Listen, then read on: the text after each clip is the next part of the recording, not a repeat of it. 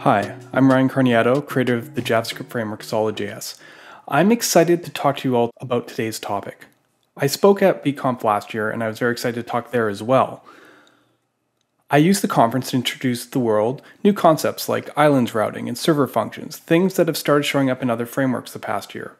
We also introduced SolidStart, Solid's Metaframework, and did its beta launch. But if it isn't obvious from the title, today is going to be a very different sort of talk. If anything, it's a sequel. And maybe not the sequel that everyone's looking for. The overarching theme of last year's talk was Vite gave us the tools for anyone to create metaframeworks the way they wanted to.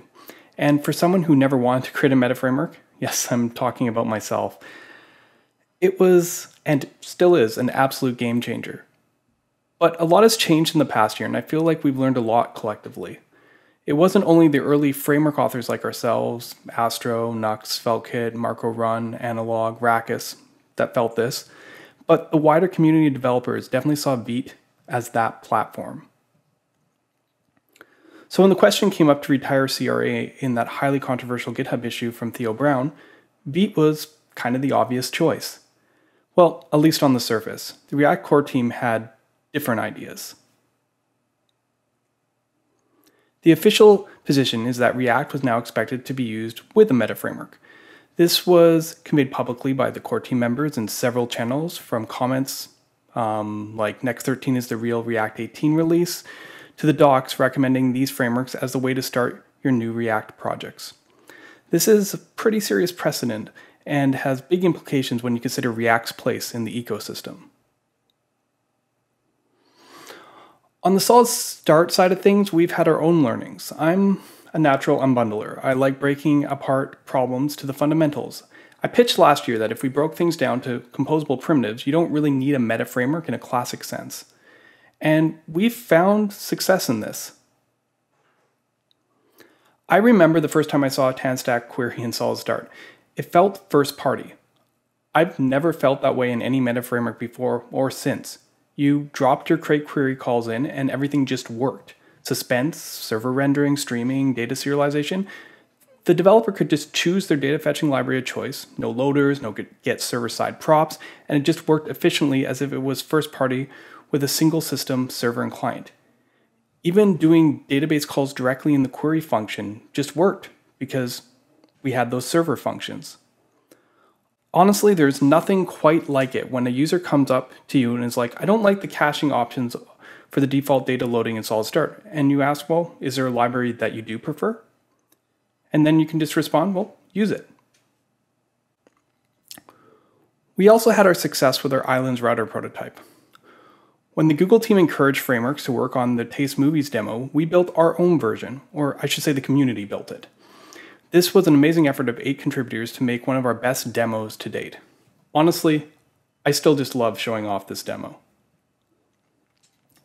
This app is just, it looks a lot like any kind of client-side app. It's got transitions when you move, you can click into stuff, and basically, you can go in here, you can maybe search something, and without losing the focus or, any kind of glitch, you essentially have a full experience.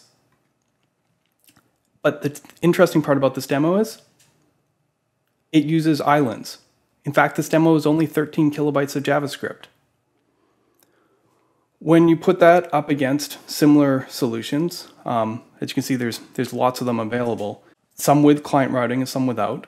Solid's demo was much smaller than many of the popular options, with things like Next.js and even Next.js with server components weighing in at 190 kilobytes, almost 20 times larger. This demo actually led us to getting significant funding from the Chrome team to continue our research into the partial hydrated solution. So that's pretty good. But it's been a year, and I'm sure the question a lot of people's minds is, when is 1.0 of SolidStart? And I'm sorry to disappoint you, but that's not what I'm announcing today. But it is very related to the topic of this talk. We've seen SolidStart being used in production applications that serve millions of users, in things like post.news. but I'm not satisfied where things have been at. Last year, I outlined what I wanted to avoid, and we succeeded at most of these. There are some APIs that I feel we introduced to make things easier, but ultimately didn't simplify things. There were some edge cases that weren't handled as cleanly as we would have liked, but for the most part, the design was good, and we made the most of existing APIs and concepts without being too opinionated. Where we started falling down was that last point. I'm not used to having repos with hundreds of open issues, especially where the vast majority of them are legit bugs. I know it means people are using it, but none of Solid's other repos, including Solid itself, has ever had more than a handful of legit bugs open at a given time. We're an open source group. Yes, we have some corporate funding, but I've learned to be realistic over the years, and this was a red flag. We weren't architected to succeed at our goals. So, it comes down to the Unix philosophy. We were still trying to do too much. Our successes were where we empowered others to build the experiences they wanted, not by forcing people down a path kicking and screaming. We had a good idea, but we needed to do it better. So today I'm going to share our adventures and our learnings into the space as we've been working on SolidStart. I suppose this starts with a question. What is a metaframework? And truthfully, this discussion can be as pedantic as library versus framework, but I'm going to look at it a little bit more mechanically. To me, there are 4 parts that each roughly layer on top of each other that make up a metaframework. We have the router that's responsible for navigation and data, the framework for rendering, or library if you prefer, the bundler for packaging, and the server runtime to ensure it runs on every platform. These roughly go from most opinionated to least opinionated. So a big part of addressing SolidStart was deciding where to draw that line. I'm going to go through each of these one by one, starting with routing. Routing is by far the most important decision to define the architecture of a given application. The web is just a big router, and every significant change in the evolution of web development starts there, whether it was dynamic routes on old PHP that got us away from static served pages, client-side routing signifying the arrival of single-page apps, the history API and push state, which allow for seamless server render and universal apps, and even now, things like SolidJS's Island Router, Next's App Router, or Astra's View Transition integration, which allow client-navigated, partially hydrated solutions. But as I said, it's also the most opinionated. My friend Tanner might have the most amazing React router I've ever seen. But if every metaframework has their own, well, he's sort of out of luck. Some have tried to make agnostic routers that work between frameworks, but that assumes too much. Data fetching patterns and change management can be very different as well. As we can see in React, it is hard enough when your ecosystem is so large to have a single routing solution. So while the goal of universalizing these concepts is admirable, it is too high in the stack. The frameworks themselves are all different and have different needs out of routing. I do want to clarify, I'm not talking about the file routing conventions, as those ultimately are just compiled to some configuration. I consider that part of the bundling build step layer. We are working towards SolidStart being able to use any Solid router. Today, the routes are pluggable into Solid's router, but they should be pluggable into any Solid router. Okay, the next layer, the framework, or the library if you prefer. This part is a given. We need a tool that knows how to render and how to update across a variety of environments. There are a ton of choices here. A ton of great choices that I think this is actually the least controversial piece. It's simple. Obviously, choose a framework with signals. But more seriously, as we go down the stack, the less opinionated things get, which means from my perspective, everything below this layer should be framework agnostic for the most part. Which leads us to that next level, bundling.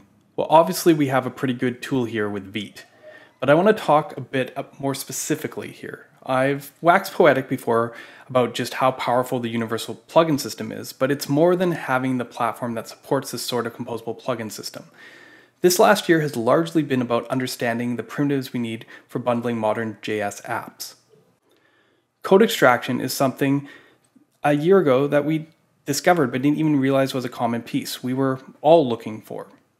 Solid had its server functions, Quick had its closure-preserving $sign modules, and React was just about to announce Use Client with its next 13 release. All different applications of basically the same capability. Quick also added server functions, almost immediately after the conference last year.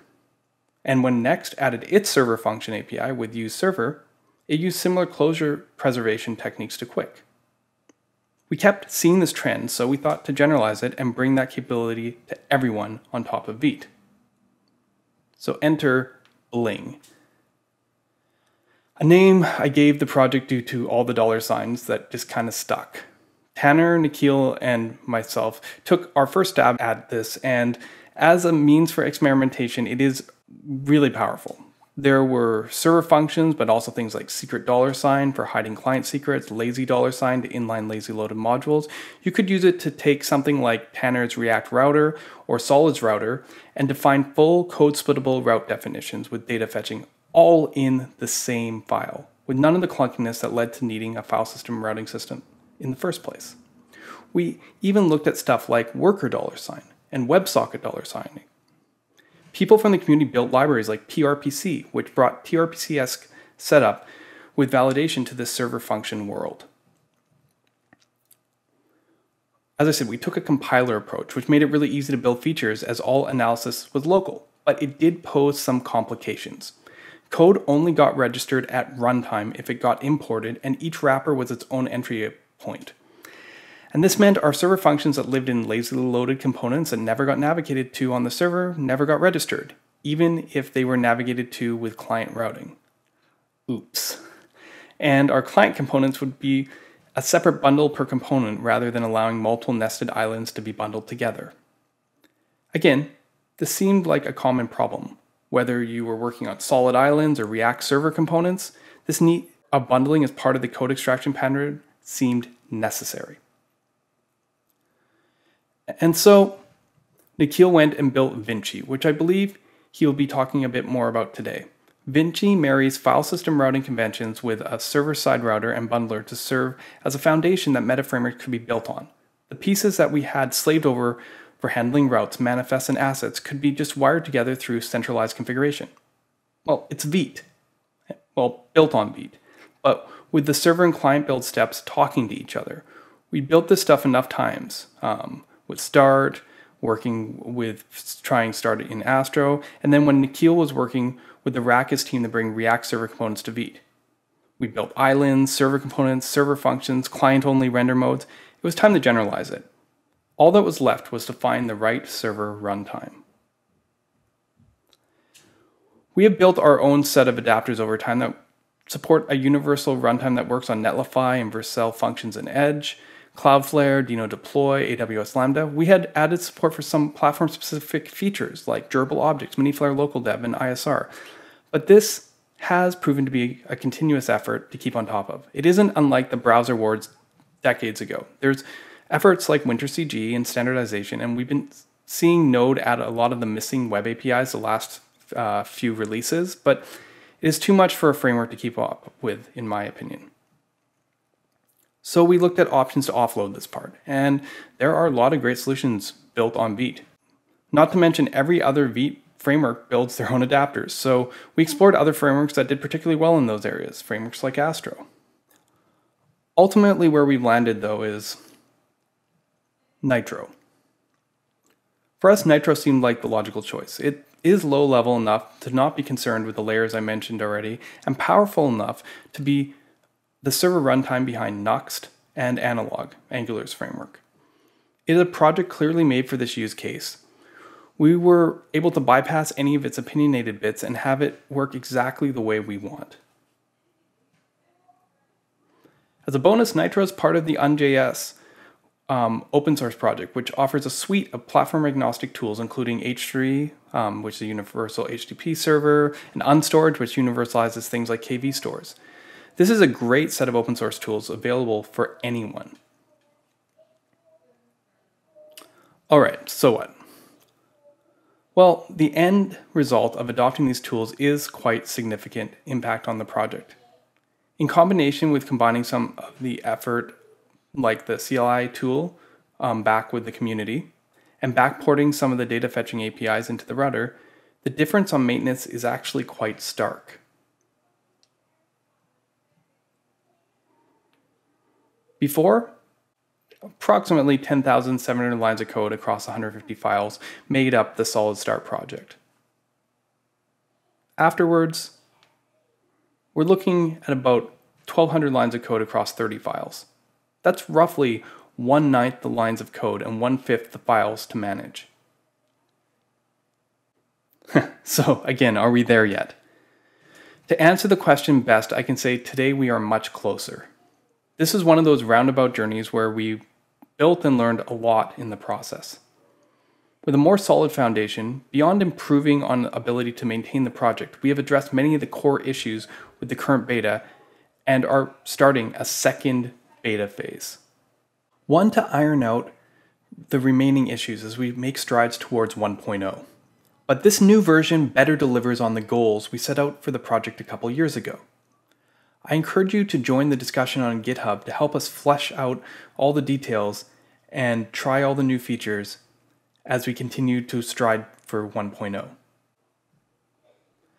If you like what you heard today, you can find all the resources you need off solidjs.com. You can find me on Twitter or X at Ryan Carniato, and if you really like nerding out on JS frameworks, I stream weekly on YouTube and Twitch. Thank you.